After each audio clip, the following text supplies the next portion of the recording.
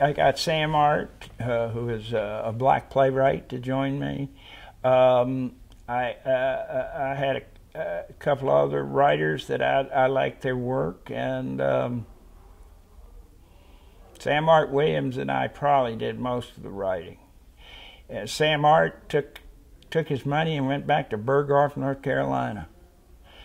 He was about 6'5", weighed about 240, and hated football and was really getting tired of people saying, "Do you play?"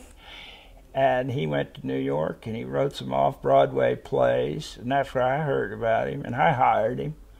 And the first time in his life he was making any real money, and he went out and bought a 1984 red Cadillac convertible.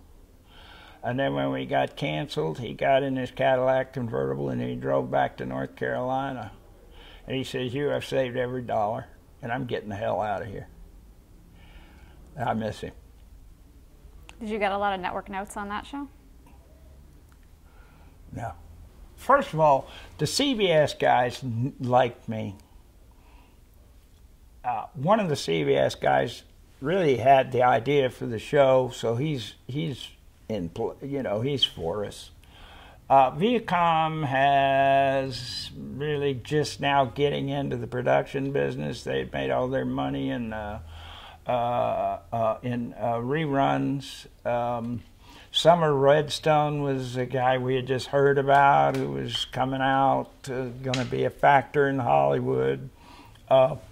Somehow or another, I got left alone except on budgets, and they really tried to lowball me.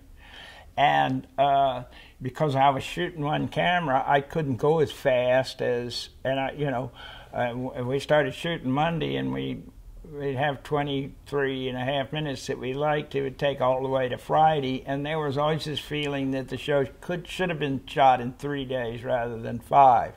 And I mainly had fights with the line producer types, and they were really made it as annoying as possible.